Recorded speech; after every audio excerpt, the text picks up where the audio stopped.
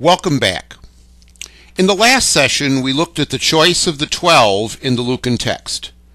Then began our examination of the Sermon on the Plain, with the Lucan Beatitudes and the material on the measure of life before God.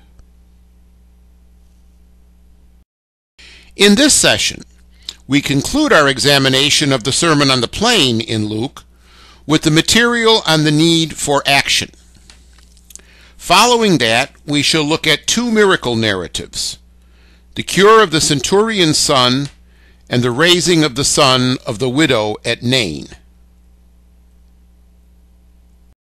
The third section of the Sermon on the Plain, the need for action, takes the two commands of the second section, love for enemies and not to judge, and examines each of them from various points of view.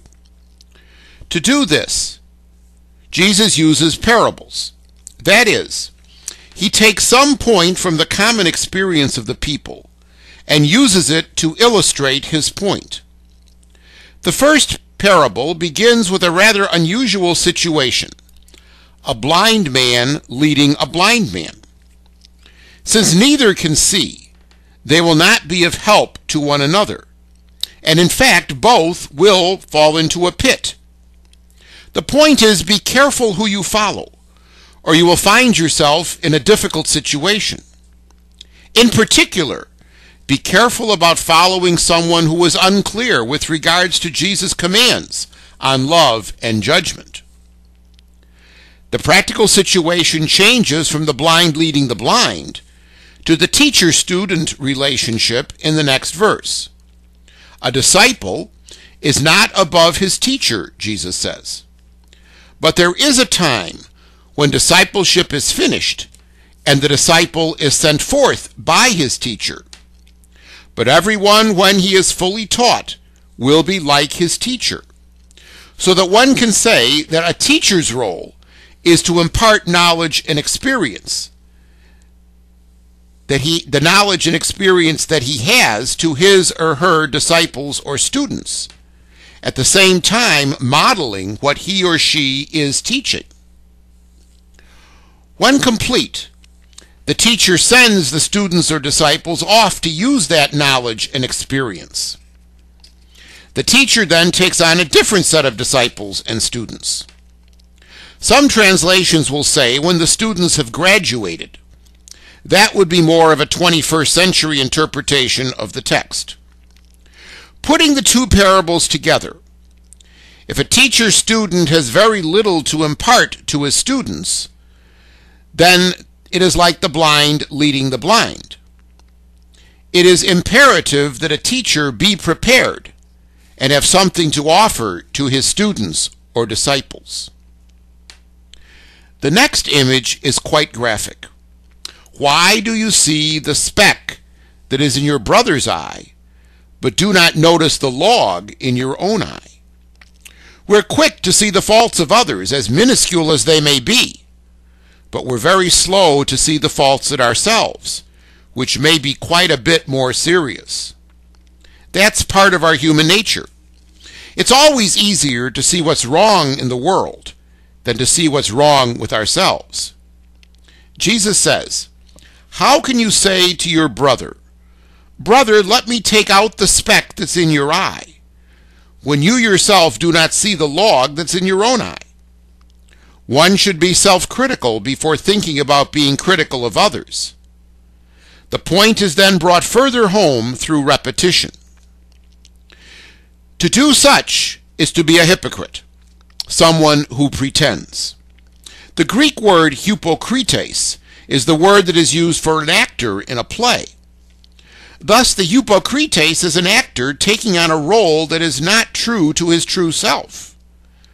The hypocrite is one who acts one way, but in reality is quite a different person.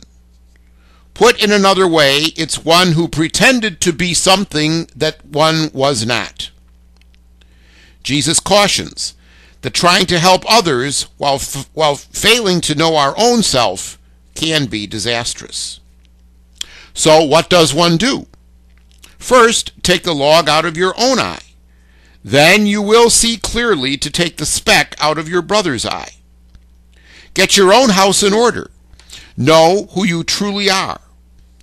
Get the faults corrected that you need to correct. Then you can be more helpful to others. Bach notes that this example is not peculiar to Jesus. The Greek writer Democritus, 5 centuries before Jesus, taught, quote, "It's better to correct one's own faults than those of others," close quote. About 70 years after Jesus, Rabbi Tarfon taught, "I should be surprised if there was anyone in this generation who would accept correction. If one say to a man, 'Remove the speck from your eye,' he will reply, 'Remove the beam from yours.'" Things seem to have become worse rather than better by Rabbi Tarfon's time. Many interpreters see the blind teachers and those with planks in their eyes as the Pharisees. Jesus' followers cannot be like them. They must know their own faults, deal with them, and then be ready to aid others.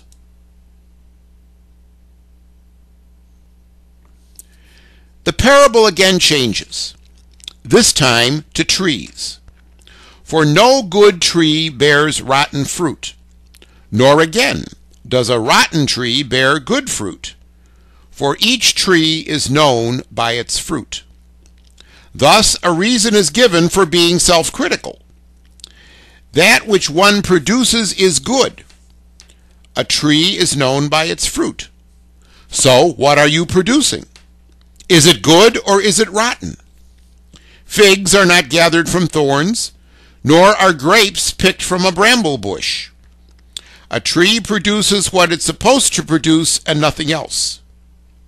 But that tree needs to be cared for and nurtured so that it can produce good fruit.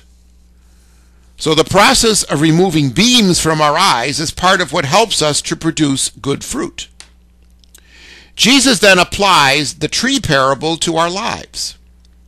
The good man, out of his good treasure in his heart, produces good. And the evil man, out of his evil treasure, produces evil. The fruit that we bear is determined by what is in our hearts. So strive to have good in your hearts to produce good fruit. Fitzmyer sees Luke teaching, if you want to correct others, you must first demonstrate your own goodness by good deeds. It's the good that one does that gives that person credibility when they wish to teach, exhort, or even correct others. The final line gives the ultimate principle. Out of the abundance of the heart, the mouth speaks. The window into the heart is the words that we speak. When we summarize a meeting, we highlight the points that are of interest to us. When asked for directions, we give them in terms of places that are meaningful to us. When we wish to see what is in one's heart, listen to the words they speak. Our speech betrays us. The final section of the sermon parallels the finale to the Sermon on the Mount in Matthew, speaking of the foundation on which we are built. A question introduces this section. Why do you call me Lord, Lord, and do not do what I tell you? Why do you acknowledge me with the honorific title Lord, and then do what you want rather than what I am exhorting you to do? Being a follower of Jesus demands that one do what he requires. That is, what has been exhorted in the previous part of the sermon, loving and being non-judgmental. An example to illustrate what Jesus wants follows. Whoever comes to Jesus, whoever wishes to be his disciple, hears his word. That is, listens attentively as a disciple to his master, and does them. That is, puts them into practice in his life. This is the tough one. Many wish to follow, even come and listen. But when it comes to actually doing, they will fall short.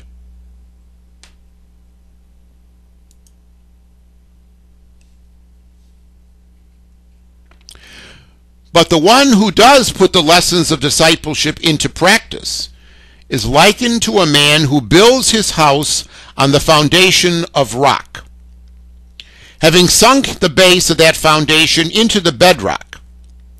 As a result, when the weather became cruel and the storms bashed against the house, the winds and the water could not budge the house. It was built on rock. Now, the opposite situation, that is, one who does not put the lessons of discipleship into practice by doing them, is like the man who builds on the ground without any foundation whatsoever.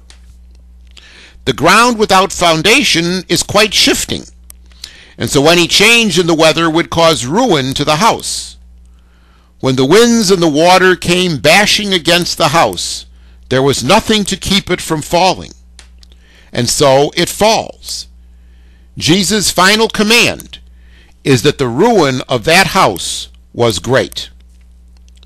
So the final parable of the sermon asks us a key question. What is the foundation of our faith? Is it bedrock, or is it the shifting sands of the land? The spiritual bedrock is listening to and acting on the word of Jesus. A solid disciple will not be shaken when the storms and winds of change and other doctrine come and beat against the house of our faith. The shifting sands disciple will follow anything and eventually end up in ruin. Jesus rhetorically asks, "Where are you? What is your foundation?" Here is a map of Galilee, the site of most of the ministry of Jesus thus far. Much of what has happened occurred in or around Capernaum, which is on the northern shore of the Sea of Galilee. The Sermon on the Plain has no named place, as also is the situation with the Sermon on the Mount. However, tradition has the Mount of the Beatitudes as the site of the Sermon on the Mount, which is just a short distance from Capernaum. It's possible that the plain where Jesus gave the sermon in Luke is located nearby also. After the sermon, Jesus returns to Capernaum to cure the servant of the centurion, and then moves south toward the southern region of Galilee to the town of Nain, where he encounters the funeral procession and raises the son of the widow of that town.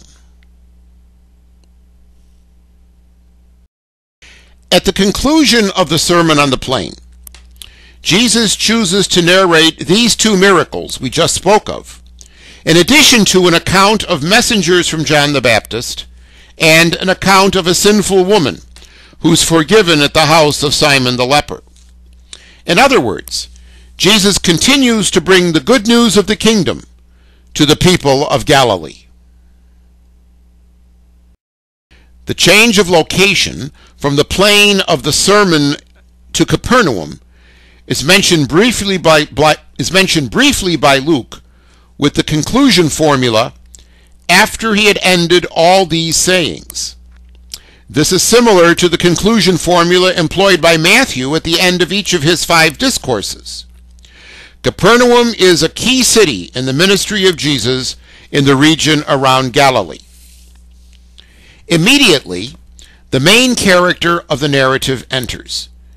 He's identified as a centurion, a Roman soldier in charge of approximately 100 soldiers, 1/60th of a Roman legion. Herod Antipas was known to make use of non-Jewish soldiers, as did his father, Herod the Great. Therefore, this centurion may have been engaged in policing, but more than likely, he was in customs service similar to the soldiers who addressed John the Baptist in chapter 3. Now, this centurion had a slave who was valuable to him, who was sick at the point of death. The action is immediate. The centurion heard of Jesus and sends intermediaries, that is, the elders of the Jews, to implore Jesus to come and heal his slave. The fact that the Jewish elders take an intermediary role, Nolan says, signals the fact that Jesus' deed of curing on behalf of this Gentile is acceptable within a Jewish framework.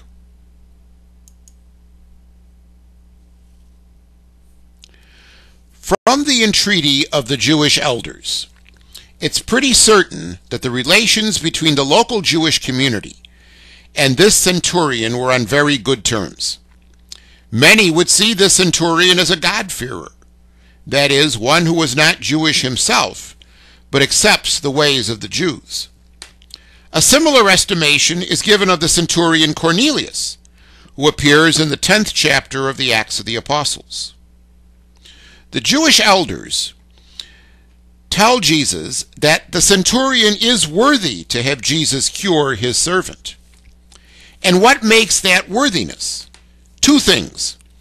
The centurion loves their nation, and he has built the synagogue in Capernaum. Evidence has been found for Gentile support of synagogues, and in one case, for the building of a Jewish, quote, place of prayer by a Gentile. As a result, then, of the entreaty by the elders, Jesus goes to see what the situation is. As he nears the home of the centurion, a second delegation is dispatched, a group of friends of the centurion. They carry the message, "Lord, do not trouble yourself, for I am not worthy that you come under my roof." The centurion recognizes that having Jesus enter into his home, the home of a Gentile, would render him unclean in accord with the laws of the developing Mishnah. In a sense, the roles have reversed for the centurion. The Jewish elders, in telling Jesus that the centurion has built their synagogue, show that the centurion has been a patron for them. He has offered them help where help was needed. Further, here the centurion is not wanting Jesus to come to his house, and that shows sensibility to the custom of the Jews. But more importantly, he has shown that he is subordinate to Jesus. He is, in the language of the day, client to Jesus, who now, for the centurion, becomes a patron. The delegation continues telling Jesus, because of this unworthiness, the centurion did not presume to come to Jesus.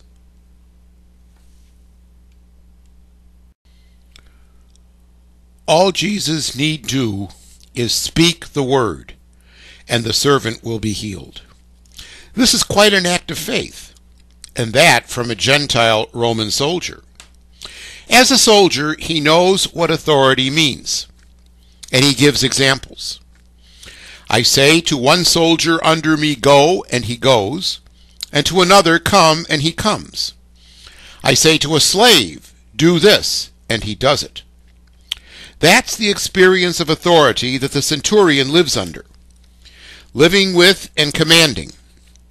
But the centurion here recognizes an even higher authority in Jesus. He can accomplish what the centurion could not. That is, he can save the centurion's servant from near certain death. He can make him whole. He can restore his life. Hearing this, Jesus is amazed and marvels at what he hears, then uses it as a lesson on those who are gathered. I tell you, he says, not even in Israel have I found such faith. This is both high praise for the faith of the centurion, and at the same time an indictment for the lack of faith that exists in Israel. The delegation returns to the home of the centurion, and they find the slave well. So Jesus' power to heal has reached another level. It's not necessary for him to say the words of healing in the presence of the sick person. It is simply enough for him to effect the healing from afar. He truly does have authority over illness. Later Judaism in the Babylonian Talmud records the story of a healing from afar that may date back to the time of Jesus. Rabbi Gamaliel's son fell sick, and Rabbi Gamaliel sends two of his disciples to Rabbi Hanina ben Dosa, who in rabbinic circles of the day was noted for his healing abilities. They request that Rabbi Hanina pray for Rabbi Gamaliel's son. He indeed does pray for Rabbi Gamaliel's son, and then tells the disciples to return home. "Go," he says, "for the fever has left him." They obey and return home, to discover that the fever left the boy at the very moment that Rabbi Hanina prayed. A second story of healing, actually raising from the dead, is then narrated. This takes place toward the southern end of Galilee, just outside of the town called Nain, where Jesus encounters a funeral procession of the only son of a widow. This is a particularly difficult situation, since widows in that culture were totally dependent on their children, in particular on their sons, for care and for any legal representation. The fact that this widow is burying her only son means that she now has no one to defend her, to watch out for her, to protect her. Some see connection to the Old Testament narratives of Elijah, who raises the son of a widow at Zarephath, 1 Kings 17:17-24, and Elisha, who raises the son of the Shunammite woman, 2 Kings 4:18-37.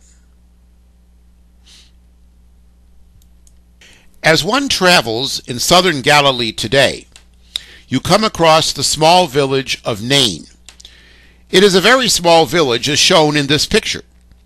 One of the dominant features in the village is a small church, which commemorates the events in this narrative of Luke.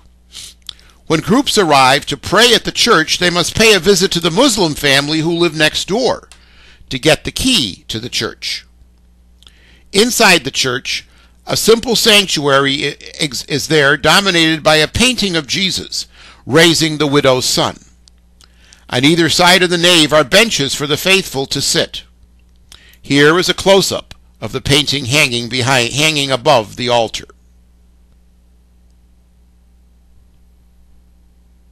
Soon afterward, with little time intervening, Jesus goes to a city called Nain, which was really probably a small village, generally thought to be 6 miles northeast of Nazareth, and 25 miles from Capernaum. Today, the village is known as Nain. He is accompanied by his disciples and a great crowd. This is further testimony to his growing popularity. As Jesus and his followers approach the gates of the town, they encounter a funeral procession. Burials must take place outside of the town, so a meeting at the city gate is in order. Jesus is coming to enter the town, and the procession is departing the town for the burial site. We're told that the man being buried is the only son of his mother, who was a widow. Because of her plight now, the widow's grief must have been great, since in the Old Testament the death of an only son was considered the epitome of great sorrow. For instance, Jeremiah 6:26, Amos 8:10, Zechariah 12:10. The funeral procession is also composed of a large crowd. So when the two groups meet, there are a significantly large number of people. Jesus himself takes the initiative in the narrative. He sees the grief of the widow and has compassion on her, and says, "Do not weep." From the description above, the emotion of this scene is overwhelming. Jesus reacts with deep emotion. The verb to have compassion is splanchnizomai, which we have heard over and over again, which describes an emotion that can only be described as gut-wrenching, emerging from the depth of one's guts. One further point. Luke, at this point, describes Jesus as the Lord, hakurios in Greek. He will continue to use that title in his narrative. Many feel that Luke's use of this title in this manner suggests the authority of Jesus, which is coming to be seen more and more as Luke's narrative unfolds. Bach notes, quote, Luke looks back and characterizes Jesus' acts in terms of the authority that the disciples later came to understand as a reflection of his earthly ministry.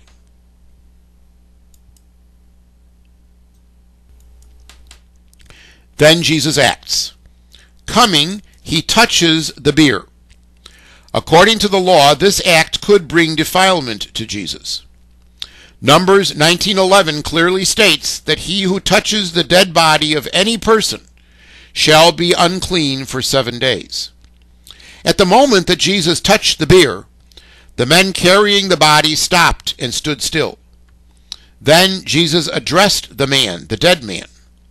"Young man, I say to you, arise."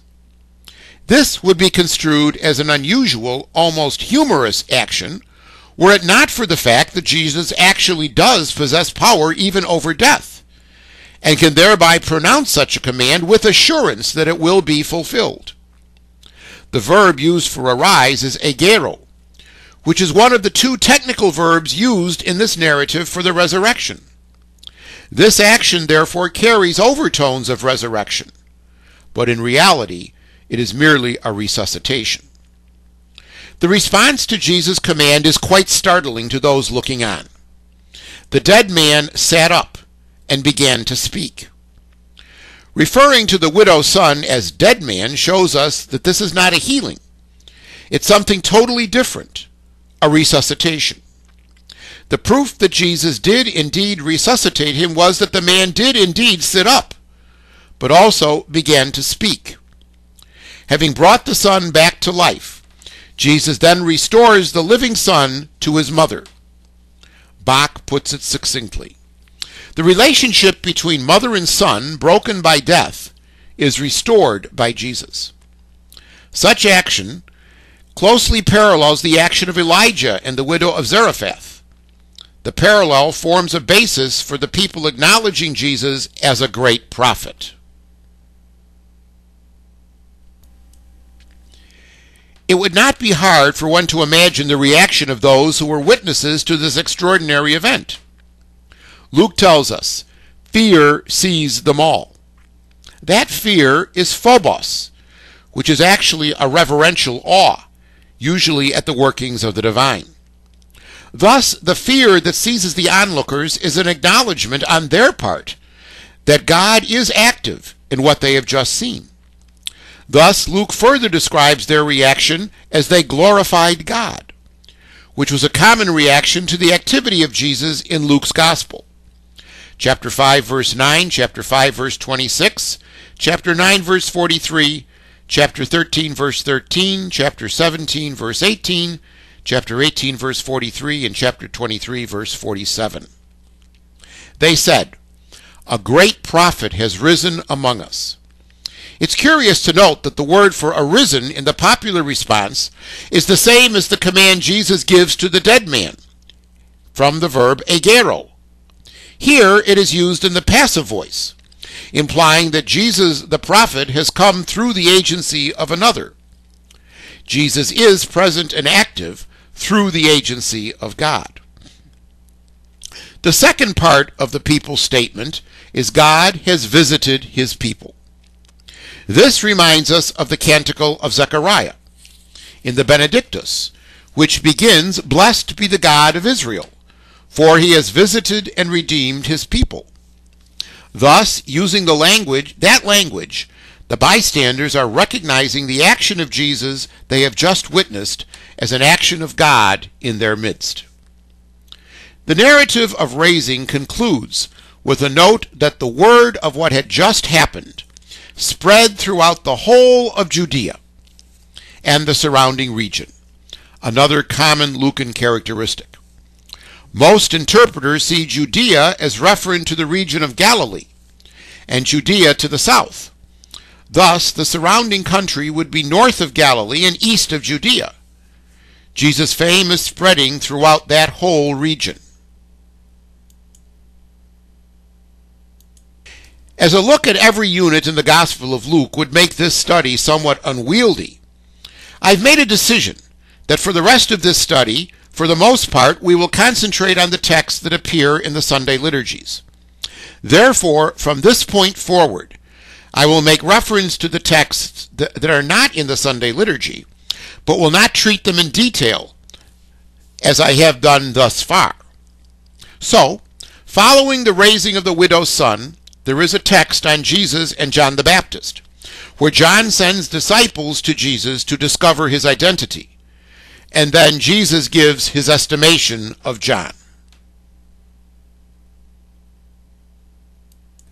The mention of the text on John the Baptist brings our current session to a conclusion.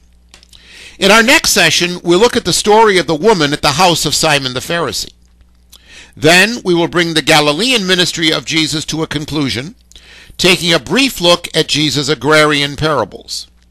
Then we will examine the thorny topic of the brothers and sisters of the Lord, and finally look at the narratives that prepare for the journey narrative.